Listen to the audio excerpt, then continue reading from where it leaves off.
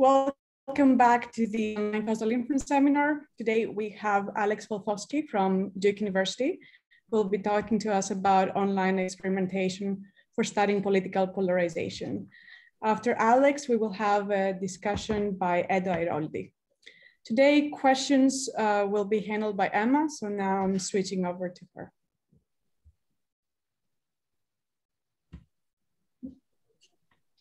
Hi, everyone. So nice to see you all in this capacity.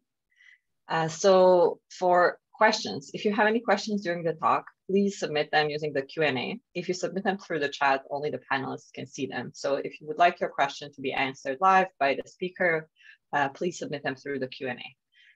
The speaker, so Alex, will stop at a few points during his presentation to answer questions. So feel free to submit them throughout the presentation. And as soon as he can stop and answer them, he will. Right, so a few people will be also asked to ask their questions live. So once you submit your question, I might reach out to you and ask if you would be willing to ask your question live. Just keep in mind that if you ask a question live, this meeting is being recorded and may be posted online later on. Yeah, that's all. Hope you enjoy the talk. All right. Let me share my screen here. Should I start? Okay, well, thank you all for coming. I know that we're a year and a half into Zoom seminars, and so I appreciate you being here. I'll tell you a little bit about some of the work we've been doing at the Polarization Lab at Duke. And while I'll mention some people's names throughout the talk, I want to point out my co-directors, Chris Bale in sociology and Sunshine Hilligans in political science, who sort of make a lot of this work possible. And I'll talk a little bit about political polarization and then sort of think about how does this, what implications does it have, the type of studies we're interested in, what implications do they have for design of experiments? So just to get our ducks in a row, I'll be thinking about the potential outcomes framework for causal inference. And what's important for me is sort of what happens here between points 3 and 4. So I'm going to have n people who could be assigned to some kind of treatments. And throughout, I'll think about binary treatments, but we can generalize this to higher dimensional ones. And we have n potential treatments, right? Z1 through Zn. And the point is that each unit could have a potential outcome that's indexed by all of those treatment assignments. And so that means that each unit has 2 to the n potential outcomes, because there could be 2 to the n potential universes. That makes causal inference really, really hard and potentially intractable. And so lots of standard assumptions have been introduced. The one that sort of is most important to us is the no interference assumption, the idea that only my treatment affects my outcome and nobody else's treatment affects my outcome. With a slight abuse of notation, we get to move from yi of z1 through zn to yi of zi. And so now we only have 2 potential outcomes. And so it's easy to define quantities of interest, for example, average treatment effects, which is the average over the differences between the potential outcome under treatment versus control. And even more importantly, with that assumption, it's somewhat simple to estimate these types of, I don't know if you can hear me. Here, let me just close this. All right, sorry about that. So it's actually pretty simple to estimate these types of quantities by thinking about running a randomized experiment and randomizing half of your people into treatment, half of them into control, and looking at the differences in means.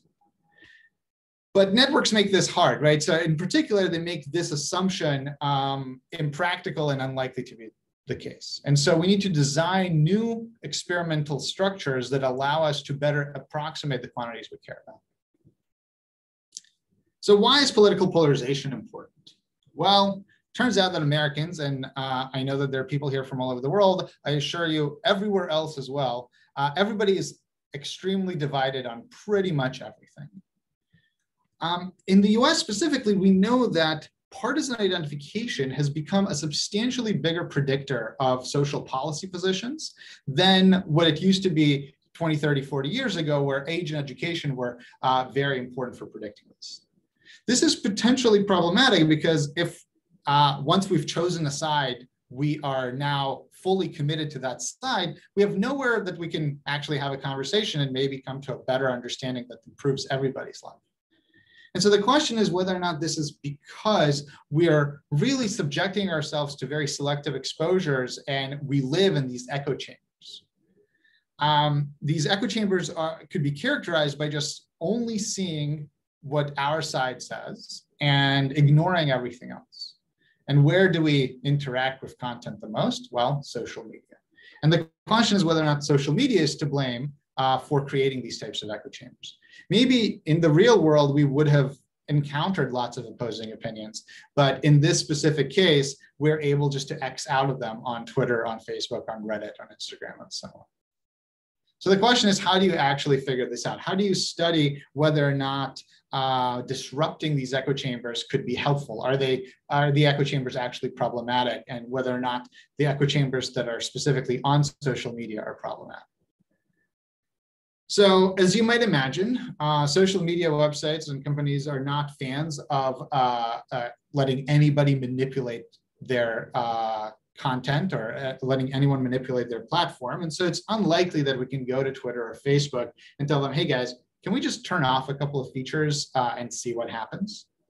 And so we need to figure out a way to engage with users or individuals, study participants, in a way that manipulates their social media exposure while still maintaining the reality or sort of the realness of that exposure. The other thing is we need to figure out who we're actually learning about. While it's true that a lot of people are on Twitter and a lot of people are on Facebook, not everyone is on Twitter, not everyone's on Facebook. And so being very careful about identifying this population that we are actually talking about is going to be relevant for us. This is something that I want us to keep in mind also going down this line. How do we actually leverage the type of data that we collect to do more than just the first study? Because the study I'll describe was very complicated to design, very complicated to run, and very expensive to run. So it'd be nice if we are able to sort of learn more things or figure out better, cheaper ways of collecting these types of data. So our idea is to expose people to opposite views, to opposing views, and ask the question, what could possibly happen, right? What could go wrong? So in fact, we pre-registered quite a few hypotheses here. The first one is that everyone would get along. And there's some literature to suggest that sort of showing people what the other side really is all about is okay. However, this work was previously done on interpersonal contact, whereas we are taking this to the online realm. And so we could be a little bit worried that it won't translate directly. The flip side of this hypothesis is that everyone hates each other substantially more, right? So we would make people more polarized, maybe due to backfire effects. So people are told that their belief is incorrect, and so they just dig their heels in and believe that it is correct. This was done in previous work on actually correcting factual inaccuracies. We're not going to be trying to correct any factual inaccuracies. We're just going to sort of show people what the opposing side is talking about. And so this is a little bit of a different framework. And the last part is that maybe some people would get stronger feelings than others. So this notion of asymmetry exists in the political science literature, sort of trying to understand how different political streams change over time.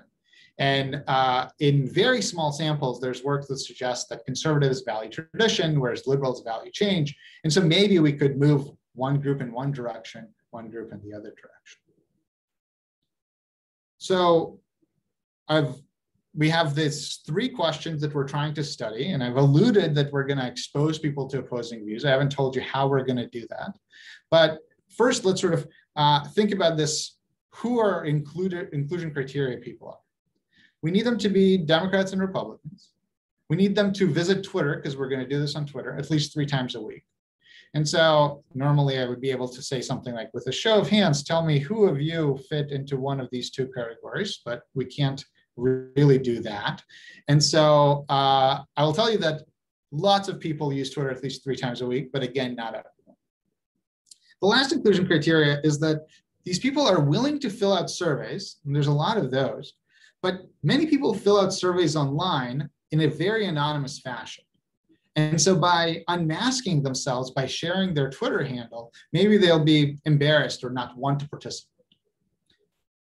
So these are the types of people we're working with and the types of people we can make sort of statements about after we run this experiment.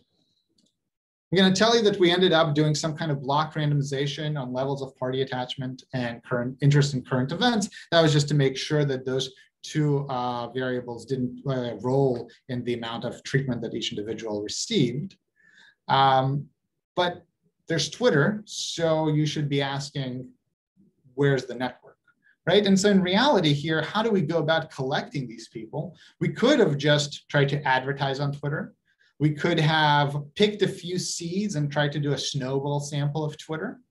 One way or another, this could have led to a formation of a network. And so then maybe a randomized experiment that just flipped a coin for each individual independently would not be appropriate. But what we ended up doing, because both of those versions of the universe seemed very complex, is we ended up going to a survey firm. And we asked them, hey, survey firm, you have a large panel of people.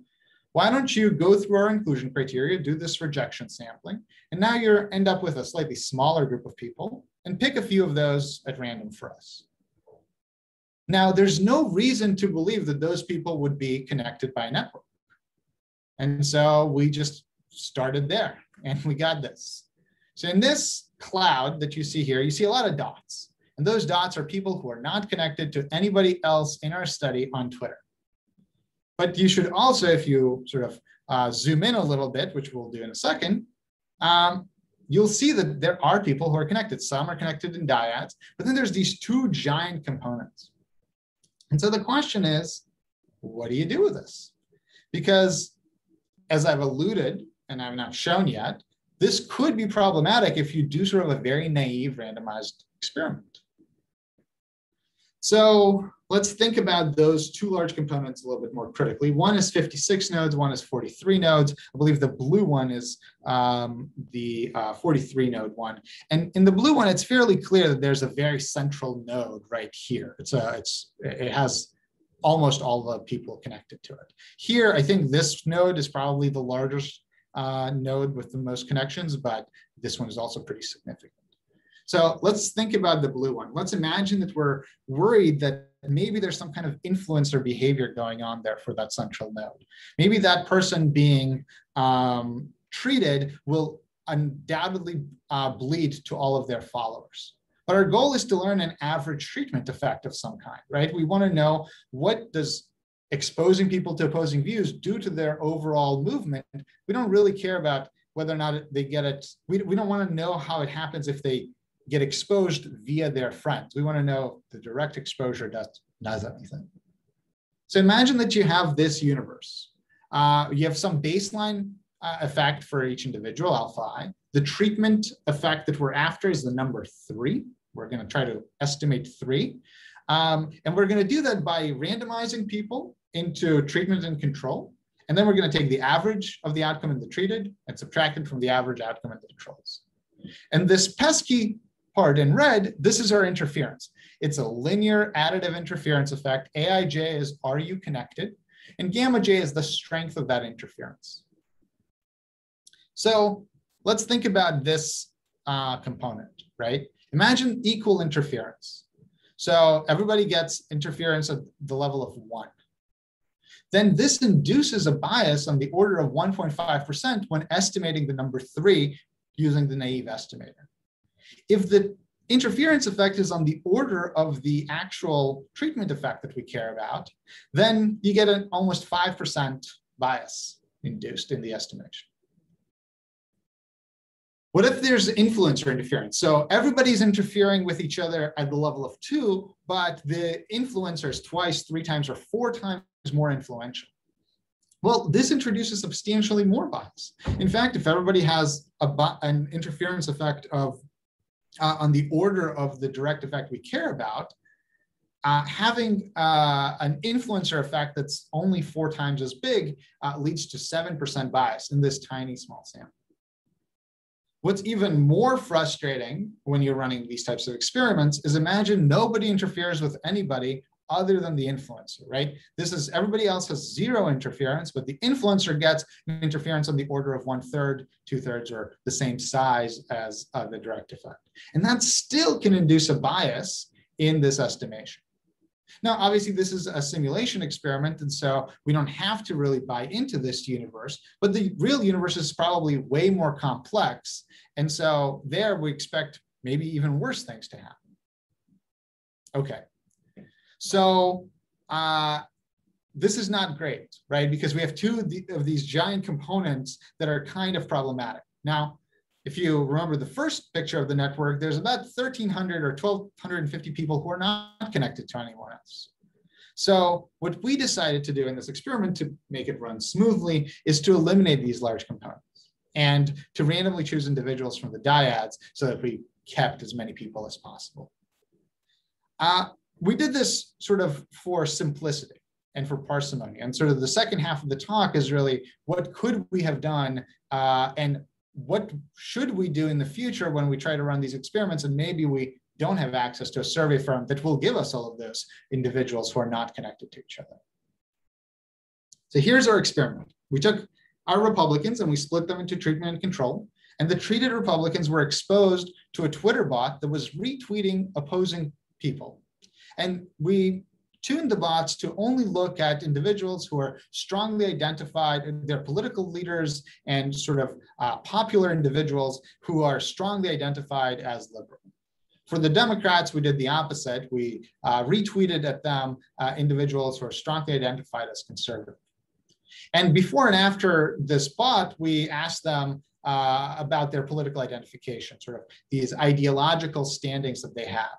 And the question was whether or not, by being exposed to this bot, we moved anyone on the ideological scales. Throughout, we measured compliance. So we posted some cute pictures of animals that Chris's daughter chose. And then on a weekly basis, we asked them, hey, if you remember, we posted a picture of a cute animal. Do you remember what it is? We had deleted it by that point. We also asked some substantive compliance questions about specific tweets that were posted. We checked, right, because we eliminated some people. Maybe this messed up with randomization. This is a national survey firm, and so they do a pretty good job at distributing according to race and geography. And so here we're plotting our sample against the American Community Survey. And we see that this is surprisingly well representative. I do want to sort of make sure that we understand that this doesn't mean that this generalizes to non-Twitter users. This doesn't mean that this generalizes to people who are unwilling to participate, right?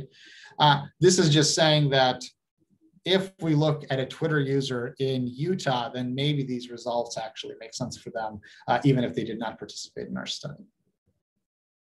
And here are the results. This is looking at a change in 7-point ideological scale that's constructed sort of, there's a fairly standard set of scales that you can do. And at the top line, you have intent to treat effects. So you see that we didn't do a good job. We made Republicans more conservatives. We made Democrats maybe a little bit more liberal. As we go down the lines, this is just layers and layers of compliance, who is more compliant and more compliant and more compliant. And we see that in the sort of largest compliance group, we see a strong effect for Republicans and maybe a slightly weaker effect for Democrats. So we sort of both have this idea that things became more polarized and that one of the groups did feel stronger than others. There's lots of limitations to this study, as I've sort of kept repeating, and I'll keep repeating every time I talk about this, is that we can't really go beyond Twitter users. We also didn't have any independence here because we wanted to make sure that we're sort of targeting in the right direction for individuals. And we didn't control for the actual tweets that we were retweeting at people. We looked at them, none of them were egregious, but you could imagine, for example, somebody who has a Twitter feed that has absolutely no women, and suddenly we're retweeting at them from women. Maybe that's what made them unhappy, not that they were actually reading the content. We did check for some of these things, whether or not there's some extremism, demographic difference, and so on, and we did not find any noticeable differences. And so we do think this has important implication on sort of disrupting social media, that you can't just go about doing it willy-nilly. And so we have loads of future work that we've sort of been working on, trying to understand how we can actually manipulate more specific aspects of the interaction of individuals online to try to get slightly better results. So this paper was published in PNAS. These are all great colleagues of mine. Chris is still at Duke. Everybody else, I believe, has graduated and or taken fancy jobs at other places. So I'll pause here if there are any questions. So we just got one question from an anonymous attendee. It says, what type of rhetorical arguments were offered by their intervention bots? Ethos, logos. I assume the bots were sending content from anonymous versus valenced sources. So this is a very good question. So the goal was to mimic as much of the social media experience that individuals might have as possible. And what we ended up doing is we actually picked a bunch of, we looked at, let's say, all the senators and all of the Congress people, and we made sure that their ideological leanings were fairly clear. And so we have, I don't have the picture on here, but we sort of constructed a conservatism to liberalism score for each individual. And the goal was, I think everybody had to have at least 10,000 followers or at least 50,000 followers in order to be included in our scored universe. And then we ended up just choosing from there. And we picked random tweets from those people. So we did not go for anonymous sources. We did not, and the goal was really to evoke that something liberal might be happening or something conservative might be happening. Thanks, Alex. That's all the questions for now. Okay. So since then, we've developed our own sort of little social media incubator app that we've been bringing people into to have similar types of experiences as being exposed to the other side, but maybe at a slightly more direct message type of universe rather than just being blasted with 24 tweets. And then we've been thinking about sort of how much anonymity online could actually lead to more or less polarization. And I'm happy to report, though I'm not posting the pictures here, that things are looking much better when people are interacting one-on-one than when they are being exposed to massive amounts of opposing views.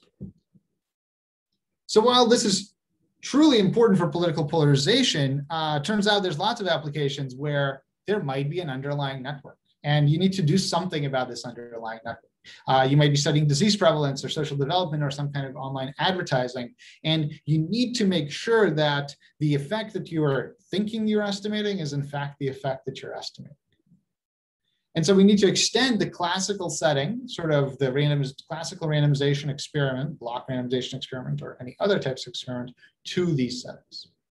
And what we could run into are things like homophily, where similar individuals have similar responses. And so if you didn't know that you have some kind of homophilous underlying network going on, and you treated everybody in a tiny homophilous group, you might just get the same answer, and so you might over or underestimate your treatment effect. Interference is what we've been talking about throughout, and what I'll sort of showcase after this is the idea that maybe my friend's treatment affects the way that my outcome behaves, right? Maybe I belong to a different universe, or sort of my potential outcome is from a different universe if I have 3 treated friends versus if I have 1 treated friend. Entanglement is something that we won't talk about today, but it's the idea that you can't treat just an individual, but you're still interested in an outcome on an individual level. So imagine that you're interested in the study of closing triangles in a network, because you have some social science theory or sociological theory that says that closing triangles makes groups stronger. And so if groups are stronger, maybe each individual's mental health will improve. And so if you're doing that, you can't just treat one person, right? To close a triangle, you have to treat all the people of the triangle. And so how that translates into actual estimation is an interesting and complicated problem. Unfortunately for us, again, we have to move to a potential outcomes notation where we deal with the full assignment factor, right? We have Z1 through Zn, and now there's, again, 2 to the n potential outcomes. We're going to simplify this a little bit when we move to the actual derivation, but this is a much harder universe to work in. And the thing that I think is frequently, I don't want to say ignored, but missed when we're doing design of experiments in a classical setting is that the estimand that you care about should probably help drive the type of randomization you develop. The reason that we can sort of be a little bit cavalier with this in the setting with no interference is that, well, you usually are able to deal with whatever sort of estimand you decide to want to study after the fact. But here we'll show that depending on the type of randomization you do, you can estimate some things and you maybe are unable to estimate other estimates. So for example, you might be interested in a total network effect. What happens if you treat everybody in a network versus treating nobody in a network? You could be interested in what we'll talk about, which is the direct effect. What does it mean that you assign treatment to one person? What does that treatment do to their potential outcome without regard for everybody else? The indirect effect is sort of the flip side of that. What happens when you treat my friends, but maybe you don't treat me? And the total sort of node effect is something that you might care about if you care about herd immunity. So these are arguably very different estimates, and they can help you they can help different groups study different things. And the randomization should probably adhere to what estimate you want. Here's a toy Facebook from Wikipedia. And they want to know what happens if you change their ad algorithm, right? And one option is, of course, to flip the switch for everybody and say, hey, did it work? And that seems very dangerous from a shareholder perspective. And so you need to design some kind of randomization scheme that allows you to estimate this big picture quantity without endangering billions of dollars. So maybe you'll do some kind of clustering of the graph. You'll say each cluster looks like your true universe, like the true big graph. And then you'll treat one cluster and not treat another one and ask the question, what's the difference between their outcomes? This is exactly graph cluster randomization that Johan Ugander, Dean Eccles, Michael Carrera and company have worked on. Here's a different problem that we've been thinking about. Imagine that you're trying to study the efficacy of isolation as a treatment for different diseases like influenza-like illness. You're interested in sort of these quantities about the duration of illness or how much it spreads. And so it's a very different experiment to think about if you just say, I'm going to isolate everybody in one dorm versus isolating very specific people in different dorms. You could ask the question, what is the effect on just a randomly chosen individual versus what is the effect on the roommate of the person who is sick and you're isolating them with their roommate, right? So the type of question you're asking has to really motivate how you do the randomization. So as scientists, we have a few things under our control. The estimand is what we actually want to learn, and that should be driven by the science, right? Do we care about the overall effect? Do we care about the direct effect? Do we care about herd immunity? The data collection scheme, I would argue, is under the control of the statistician, or at least the person who is doing the thinking about what will allow me to estimate something like the estimand that I care about. And so for us, that's going to be the object that we manipulate. We're going to choose a different randomization scheme that has different guarantees. The last object is probably what is most often associated with data science and data analysis, is manipulating the estimator. How are we going to summarize the data that we collect? And I would argue that this should be something that we fix ahead of time before we collected the data.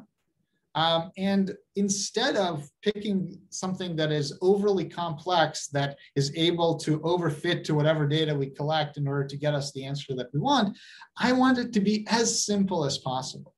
And when we run randomized trials, the simplest thing you can do is look at the differences in means between the treated and the control individuals. And the reason we want that is because I can tell that to anybody, and I am unlikely to be misquoted, right? I'm not going to open the New York Times and hear my name be associated with something that doesn't make any sense. So the estimand is fixed, the estimator is fixed, and so we're going to be working on dealing with the randomization scheme. There's been a bunch of work, and every time I sort of say there's been a bunch of work, there's even more work done. So this is by no means an exhaustive list of anything, but this has been a very important area in causal inference. And arguably the earliest work is work by Sobel and Hudgens and Halloran, where they think about two-stage randomizations of groups into treatment regimes and then randomizations within the groups. So this allows us to decompose overall effects into direct effects and indirect effects. And this is really nice if you sort of believe in the type of universe where there is such a thing as no interference across certain groups of people. Now, if you don't believe in that, or if you believe that only approximately, then you might not buy into this two-stage randomization universe. And so, for example, as I mentioned, to study this total network effect, graph cluster randomization does a really nice job, because it turns out that if you think about this small microcosms of your network, and you're willing to just suspend disbelief a little bit about just separating the interference between those clusters, then suddenly things get better and better. And there's actually a really nice recent paper by Ugander and a co-author doing an improvement in graph cluster randomization that I think they call randomized graph cluster randomization that does even better, and you can derive really cool theory for that. We're going to be interested in the direct effect, and we're going to want to stick with the simplest estimator possible. Now, I told you that we're not going to be able to do this for all 2 to the n potential outcomes. It's just too complicated. And so we're going to simplify our universe and say that the interference is restricted to the neighborhood of a node. And this is a fairly common assumption in this literature, sort of that has grown over the last 10 years. It's actually possible to reduce this restriction a little bit. It just complicates the math substantially and doesn't really add to understanding here. So here's some notation. And this is joint work with Nitesh Pillai, who's at Harvard, and Ravi Jagadisan while he was an undergrad at Harvard. And I think now Ravi might be graduated with his PhD. So we have a graph, and for simplicity, this graph is going to have 2 n nodes. And the script n is going to be the neighborhood of a node, and d is going to be its degree. And there are 3 operational quantities that we have. There's the direct treatment effect. There's some kind of interference function that when nobody is treated, or sort of none of the neighbors are treated, it returns 0. Otherwise, it's free to do whatever it wants. And then there's might be some kind of vertex covariate effect. So you can think of that as just a baseline effect. So we take a set of treated units, and this is going to be a general linear model that motivates our work. I want to be very explicit that we do not fit this linear model, and we're just using it in order to showcase how an estimator behaves under this type of universe. What we care about is this T bar, the average over the 2 n units of these direct treatment effects. And what we care about as well is this super naive Neymanian estimator, right? The difference in the average outcomes for the treated people and the control people. Why does this model help us? Well, in a really nice paper by Dan Sussman and Airoldi, they show that actually under sufficient assumptions about interference, you can actually decompose the actual potential outcomes, which you see in the second half of the slide, into these different components. So you have some kind of baseline effect and a direct treatment effect, and maybe some notion of interference effects. And under enough assumptions, you can sort of eliminate some of these parts and manipulate them. They do a really nice job of describing different estimators for this. We are sort of taking the flipped version of this where we fix our estimator and try to decide on a randomization scheme. So here are operational quantities. We care about this average treatment effect. The Neymanian estimator is the difference in means. The ideal estimator is the one that you don't have access to, but that one knows about interference. And so it eliminates the interference altogether and looks at XV plus TV for the treated and just XV for the controls. And the difference between these two things is, in fact, the amount of interference that is that is affecting your outcome, right? That is affecting your average treatment effect estimate. So if we can control Xi, if we can make the expectation of Xi small, if we can make the second moment of Xi small, then we're in business, because then we have our Riemannian estimators performing almost as well as our ideal estimator. There are lots of other estimators that are possible that I would argue are more complicated, have substantially more problematic behaviors. So you could have large variance in an inverse propensity score weighted estimator. You can post stratify on degree, but maybe that's not a great idea because it turns out that that's the wrong thing to post stratify on. There could be lots of other options that are not simpler, and they could lead to sort of poor behavior. And here's our design. This is a very simple design. This is why I needed 2 n nodes, because I wanted to pair up all the nodes into any pairs. If you have an odd number of nodes, you'll have a dangling node, and that's okay too, but it's easier to think about this. So you paired up all of your nodes, and you flip a coin inside each pair. One of them is going to be treated, one of them is going to be a control. We need an assumption about how much interference there can be. And so we make some kind of Lipschitz assumption, which essentially says that by changing the amount of interference that you experience from A to B, so A and B are some functions of your treated friends, you can't increase the effect of interference by more than KB, right? So we're just bounding there. And so it turns out lots of things that people have fit in practice fall into this KV Lipschitz universe. People have fit linear interference, fractional interference, and so on. And so this is not sort of a very strong assumption. And what's really cool is that the bias of Xi, sort of the amount that Xi is different from 0, or the amount that our Riemannian estimator is different from the ideal estimator, is this. And it looks kind of simple. Let me just unpack it for you. What's really important here is that this summation is not over all of the edges in your graph. It's only over the edges that happen to be paired up. That's what's important. And so you can easily pick a partition, or you might be able to pick a partition where no pair of nodes has an edge between them, which in this case guarantees that this is going to be unbiased. The naive estimator is going to be unbiased. And so if bias is what you care about, because you're running the same experiment over and over and over and over again, this is great for you.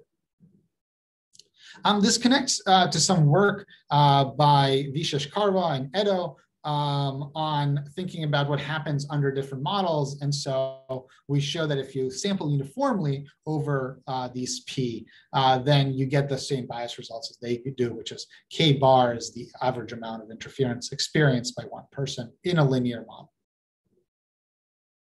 Okay, so I can pause here for a second. I see one question in the Q&A about the clustered randomization. Maybe I'll come back to that at the end, because that's sort of about the actual experiment that we ran before. Are there any other questions about this? Seems we don't have any other open questions, but feel free to submit questions to Q&A. Sounds good. All right, so what about variance? And it turns out that variance is really what statisticians care about. And unfortunately, variance is really hard to control. And so we need to simplify our setting a little bit more. So before we just needed some kind of Lipschitz assumption. Now we're actually going to think about symmetric interference, where the amount of interference experienced is only a function of the number of treated friends and the number of untreated friends I have. And so it turns out, again, linear interference is part of that class. Fractional interference is part of that class. But bounded amounts of interference are also part of that class, which is something that you expect when you study, for example, product adoption. right? You don't expect there to be an unlimited amount of interference. If enough of your friends bought an iPhone, you're buying an iPhone. So we need a little bit more notation, and I'm cognizant of the time, so I don't want to overwhelm us with notation. We need to think about these bi-degrees, so that each node now has a treated degree and a control degree, how many treated friends and how many control friends they have. And this signed measure, all it does is it counts for any bi-degree. It counts how many treated units have that bi-degree and how many control units have that bi-degree. And so this is our assignment suggestion. So you want to balance out the number of treated friends who have K treated and K2 control friends, and the number of control friends who have K treated friends and K2 control friends. So clearly, in this simple example, you have a balance. Both of your treated nodes have one treated neighbor and one control neighbor, and both of your control nodes have one treated neighbor and one control neighbor. On the other hand, this is a bad assignment, right? Because both your treated individuals have untreated neighbors only, and both of your untreated individuals have only treated friends. It's going to be really hard to eliminate the effect of interference if you're looking at the second assignment. So we want to eliminate that second assignment if possible. Do these things exist? Well, I just showed you that they do. The longer answer is that they sometimes exist. So take a hexagon, so this is a 2K regular graph, and it turns out that none of the assignments are actually as good as you want them to be. They're all going to be unbalanced. And so it turns out we should ask the question, do we need perfection? And the answer is no, we don't. So again, we study this object C, and we can rewrite it in terms of our signed measure and this interference function. And I'm going to skip some of the details here, but essentially we need a metric on this space of bi-degrees, and it captures the differences in bi-degrees as a difference in degrees and the difference in the fraction of treated neighbors. So you can think about if two bi-degrees are far apart, you're expecting sort of large amounts of large differences in the amount of interference to be experienced. And so this is what we're going to do. We're going to bound the L2 norm of C. It's going to be bounded in terms of this function Cp and something about 1 over the square root of the degree. So again, remember, we just have a partition. We paired up the nodes, and the bound on the L2 norm of C is given by this complicated object. What's important here is that, again, this second part can be made smaller because this is just about the nodes that are connected to each other that happen to be paired up. What's even more interesting is that this CP object is only about pairs of nodes that are paired up as well. And what's really great is that we can control this term. We can order all of our nodes according to their degree, pair them up this way. So now it's a different pair. And then the CP is by definition bounded above by 2. So the bias and the norm are actually bounded by these two objects. And it turns out that in a dense graph, as d min goes to infinity, we're going to get that this mean squared error is going to go to 0, which is great. I'm going to skip this example, but the idea here is that under a completely randomized design, even in this very simple setting, while we have the completely randomized design gives us something that's unbiased, it's going to have infinite variance, whereas our partition is always biased, but it's 0 variance because the C is a fixed number. All right, let me show you some simulations where things go well. And where things go slightly less well. So here, interference is linear. And what's important to note here is that in this setting, CRD stratification is actually, this is a completely randomized design where you've stratified, is actually a fairly good estimate, right? And our restricted randomization performs on par or not substantially better than this.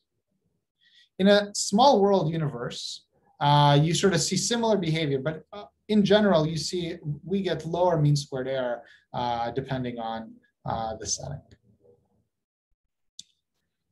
Sparse graphs, it's a little bit more math, but we can get the bounds to go to 0. And if you have fancier interference rather than sort of a single interference function, you can update all of the math to deal with different types of interference. You can extend this to questions of homophily where you have some control over the amount of covariate information among similar individuals. So if you can control this for different types of people, then you can actually control the amount of that homophily affects your average treatment effect estimate. And you can, in that case, cluster randomized design inside of these different homophily groups. So this is not controlling for that, but a stochastic block model is a homophilous universe. And imagine that this homophily plays a role in the outcome as well. Our approach still performs substantially better than completely randomized designs. And this is going back to this influencer setting. Here we have K-stars. And so there's a lot of people, and the middle of each of those stars is the influencer. And they have a lot of influence. And you see that even in this case, even though we're misspecified, we're still performing substantially better than the completely randomized design. So we have new designs for experimental networks. And the claim here is that the design should really depend on the estimate of interest. And in this setting, we're able to control both the bias and the mean squared error of the naive estimate. The questions that I want to leave you with is sort of, can we port this to observational studies? As I've already mentioned about the different political polarization problems, we weren't able to reduce it in that setting, but a more personal approach can help with that potentially. I have one slide on generalizing this to interference effect, but we're sort of running low on time, and so I can keep that for later if and people want to talk about this, but thank you very much.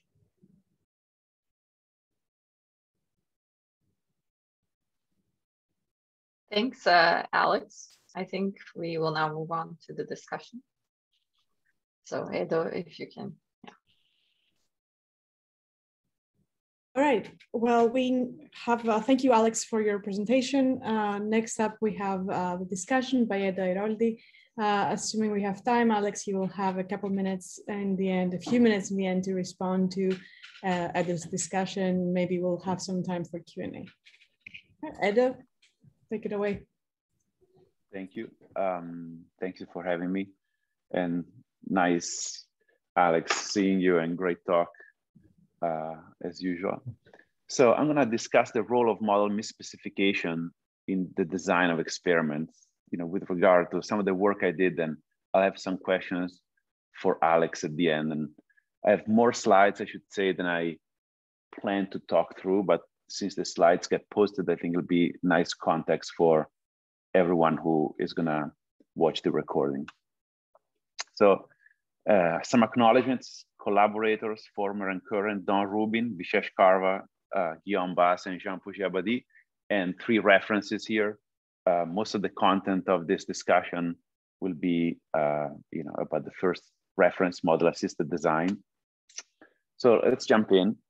And for those of, excuse me, for those of you who don't know me, this thread of my work came out of collaboration with industry. With Google mostly, that's where the motivating questions coming from. And then some of this technology has been used, notably at LinkedIn and now at Amazon, to do experimentation with capacity constraints. So here's the motivating question. We want to run an A/B test or randomized experiments. We have 2 auctions. There are 2 auctions to, AdWord auctions with 2 reserve prices, and we want to estimate lift on total revenues. There's many more metrics. Like Alex said, in this sort of industrial modern context where we run experiments, there's a lot of issues. Strategic behavior, the units are not IID, or even, there's not even non-ignorable non-compliance, right? There's a dynamic environment, there's heterogeneous treatment effects, and there's dependent outcomes, for instance, like in Alex's talk through the network. We all have models predictive of user behavior, advertiser behavior, a statistical model for an outcome. And the question is, how do we leverage a model in designing this test, or in setting up the randomization exactly, and what can go wrong? And so these are 2, approaches. Well, trusting the model-based so-called design of experiment is bad. Why? Well, if the model is correct, you get an unbiased estimate, and you're very confident in this estimate. If the model fails, which is typically the situation we're in, we don't know what the bias is, we can't control it, we're still overconfident in this bad estimate. If you ignore the model, completely randomized design, it's a straw man here, right? You get an unbiased estimate under some condition, and relatively higher variance because you're ignoring a lot of information. For instance, a network that you have access to, or covariate you have access to, or a survey you have access to pre-randomization. And I'll say unbiased under some condition, and this is sort of the caveat, because the theory is ignoring all of these other complications that we have models to control for. So that's not really viable either. And so our take in designing experiments, leveraging models, but not catastrophically failing if the model fails, is to use a model-free estimator, a very simple estimator, same as in Alex's talk, but impose model-dependent constraints on the randomization. And here, what happens is that if the model is correct, again, no bias, low variance, that's not reality. But if the model fails, we still get an unbiased estimate because of some symmetry properties of the randomization and of the restricted randomizations. And the variance may increase, but that's exactly what you want. You always want to be having an unbiased estimate if possible. And then, to the extent to which the model fails will blow up your variance, and that'll be a happy situation for me. So I'm going to skip some of this. Complications arising from a social network. There's a paper with Vishesh Karva that Alex kindly mentioned as well, where we do a lot of calculations on, well, what would happen if you have, a certain complication, let's say interference with a certain form, additive, fractional interference, total interference, and you use, Horowitz-Thompson or naive difference in means estimator, what's the price you're going to pay in terms of bias and variance? So if you're running this kind of experiment and you're interested in direct effect or network effect, maybe this is a good reference for later. So now I'm just going to jump in, into model-assisted design of experiment. So the same as in Alex's talk, we, I guess, believe that the estimator is oftentimes fixed, and especially in industry, the estimator lives inside the UI, is something you can't really touch. The estimand of interest, obviously, is something that changes from problem to problem, and you have the most leeway, at least in the industrial setting, to play with the randomization. So you can come up with clever randomizations. And so here, the strategy is to still posit a simple, non-trivial model for the outcomes. Alex had a simple linear model here. We may have a slightly more complicated model, and use the model to get the conditional MSE for your estimator, which is model independent, right? Conditional on an assignment vector, bold Z. And then inspect this conditional MSE and learn how you could minimize variance and bias. And so how you could impose constraints on the randomization. And I'll just give you a simple example here. So I have outcomes YI, there's no interference here, but there's a network and the outcomes are correlated through the network. So XI would be the budget of an advertiser.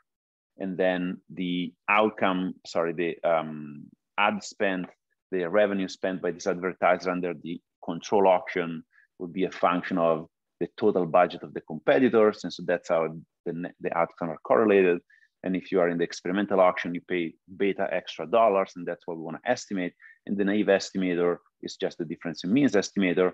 Now, if you use this model to compute the conditional MSE of beta, conditional on an assignment vector, you get a formula. And by inspection, for instance, you can see, well, this is the bias square term. There's a bunch of variance term.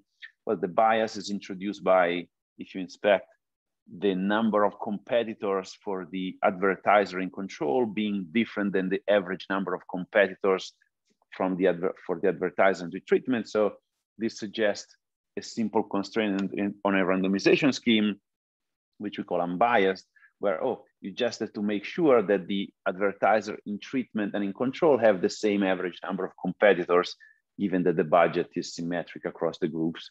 And then, you have the completely randomized design. We'll have a balanced randomization in which just the number of advertisers in treatment is the same in control. And you can sort of come up and think about and define more and more constrained randomization spaces, by controlling and inspecting all the other terms. And if you read this paper, you'll see how that is sort of useful and optimal and practical. But I don't want to talk about that. I just want to do one quick jump into robustness to misspecification in design of experiment. And so the interesting aspect of model-assisted design is not so much, the use of a model to come up with constraints with respect to on the randomization in the space of possible assignments, is this design unbiasedness, meaning this difference in mean estimator of beta is unbiased with respect to a randomization, so a distribution over the allocation vectors, right? If the expected value with respect to the randomization is, of the difference is 0. And the kicker here is that for the difference in means estimator with respect to all these tiered constrained randomization schemes, we get design unbiasedness. And this is, we understand in this paper, we flesh out where this unbiasedness is coming from. There's two notions of symmetries. And if you have a new problem and a new estimand / estimator and a new set of constraints that come up with your model, the new theorems can be derived. But the intuition here is that, well, the estimator in our case was symmetric with respect to this flipping operation where you flip from Z, a bunch of people in treatment and in control, to 1 minus Z, where you get everyone in treatment and you put in control, and if are in control, you put in treatment. And so the symmetry here is that with respect to this flipping operation, well, the sign, the amount of bias remains unchanged, only the sign changes. So that suggests that if I had Z as an allocation vector in my constraint space and 1 minus Z in my allocation, as an allocation vector in my constraint space, the bias will cancel out. And so now the second aspect, the second notion of symmetry is that not only the estimator has to be symmetric with respect to this flipping operation, the constraints also. Because if the constraints are, non-symmetric, Z may be in the constraint space, 1 minus Z may not be in the constraint space. And so if you think about this one constraint that for the sake of time we discuss, which is the average degree or the average number of competitors being the same in treatment and control, well, if the average number of competitors is 5 here and 5 here, and you flip everyone from treatment to control and vice versa, the average number of competitors doesn't change. So in that sense, the constraint itself is symmetric. And so if you have these two notions of symmetry, essentially you get design unbiasedness. And so now, in the interest of time, maybe trying to leave a few minutes for Alex to respond. So with the advantages of this strategy is that the conditional MSE is simple to compute.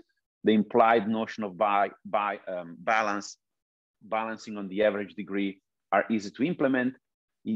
The methodology yields analytical properties for finite n, and we haven't talked about all of them, but we talked about the design unbiasedness. There's more in the paper.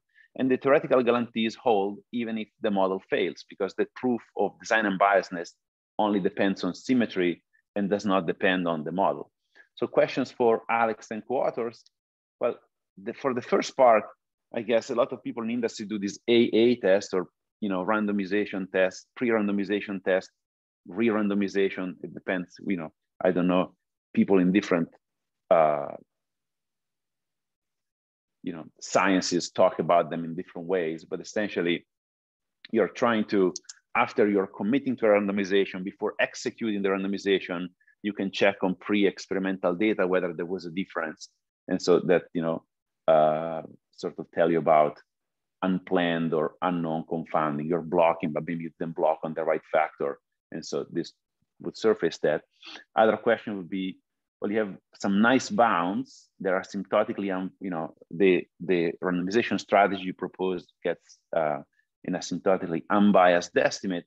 What about the sharpness of these bounds for finite n? And in particular, if I have a special graph like a block model or a small work which you run some simulations on, do you have any special insights for special graph? And then, the one, concern question, which I haven't made my mind up, is your ideal estimator that the bounds depend on, because it tells you about this psi, which is the difference between the estimate based on your simple estimator and the estimate based on your optimal or ideal estimator, is model based. And so the model is baked into the bounds, and the bounds are used to come up with the randomization. So the question would be, what happens under misspecification?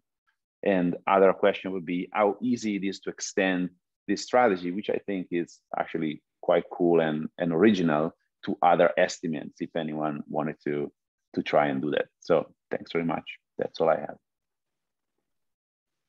All right, thank you, Edo. Alex, would you like to respond in a few minutes? Sure. Yeah, so thank you, Edo, for the great discussion. Yeah, I have some thoughts. So the pre-randomization or the AA testing, I mean, in our universe of running experiments, we definitely check for balance. This brings up sort of an interesting question of where do you get your population? Our balance is usually pretty good, and we get our population from this survey firm, and they tell us it's a random sample. So that's what we do. As for the asymptotic sharpness, the sharpness of the bounds for finite n is a very interesting question. And we did not really explore it in the paper. The idea was, because the bounds for, let's say, mean squared error, or for the L2 or the L1 norm, are as a function of the randomization scheme. All we're telling you is that if you choose a randomization scheme like ours, you're gonna make that bound smaller than if you chose a larger randomization scheme, right? That's what's going to happen. And you sort of take it or leave it. The asymptotics tell us that this should work well in practice as your graph gets larger and larger. And the simulations across sort of lots of different graph types suggest that, because the simulations just plot the actual MSC, not the bound, suggests that we are in fact performing better. But I think it's a very interesting and hard problem to look into. So that is something that we definitely consider. For your last point about how the model is baked into the bounds and sort of the whole procedure, I would argue that the assumption of additivity is baked into this process, but the model itself is irrelevant, right? So depends on what part of it you call the model. Yeah. So yes, we cannot currently avoid this problem, that we need to make some statements about how the potential outcomes behave in relation to the direct effect and in relation to the indirect effect. And so we need to decompose the potential outcomes. And in fact, for justification, we are using your paper with Dan to suggest that if you make the assumption of symmetric and additive interference, then you are allowed to think about this type of model. And so I would claim that the ideal estimator is not model-based. It is, in fact, just additivity-based. Additivity, but yeah, no, in the paper, exactly that.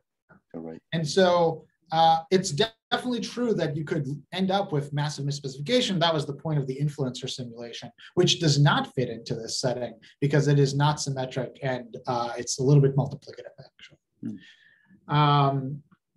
Yeah. The last one was about other estimates, if you don't mind. Yeah, definitely. So I know that we're a little bit over time. Let me show just the one slide then. Right. So the goal here is to estimate some kind of quantity about indirect effects. And so the trick is to play the same game, but now we want to eliminate the direct effect. And so maybe we're interested in the effect of at least one treated neighbor. Now, again, here you have to be very careful when defining your estimand, because you can't say, oh, I want to learn about interference and then do whatever, and then try to figure out what interference means. So we pre-specify at least one treated neighbor versus no treated neighbors. Mm-hmm. And so we might be interested in these types of simple estimators. So this is just the average effect for those who have that versus those who don't. So we've defined an exposure, right? And so now we can play the same game. And what's really cool, and this is work with Sid Sarkar, who is now a PhD student at CMU, is that it turns out that lots of these approaches turn out to be solutions to optimization problems. And this is ongoing work, but we're very hopeful that we can actually write this down where this optimization problem can be generated automatically just based on specifying the estimand of the estimator. But is it the same strategy though? You come up with an ideal estimator, you come up with a deviation, you bound it, or is it different strategy? No, this is a little bit different, but it's in the same theme. The goal here, so if you end up doing this optimization and you take one of its solutions, you're guaranteed that you're able to estimate the quantity you care about, which is not always the case with interference estimation. And you're guaranteed that when you treat as many people as you were treating in that specific example, you're doing as well as you could. But it's not, the notion of an ideal estimator is not as obvious. And so that is something that we're thinking about.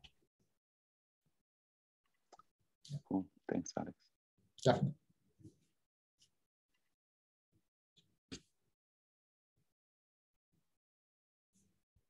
Thank you, Alex, for a very interesting talk, a very interesting application. And thank you, Ed, for the discussion. All right, next week, we'll be having 2 speakers. We'll have Fiammetta Mencetti from the University of Florence and Armin Tab from ETH. I hope I pronounced that name correctly. We hope to see you there. Enjoy your week. Thank you. Thank you all.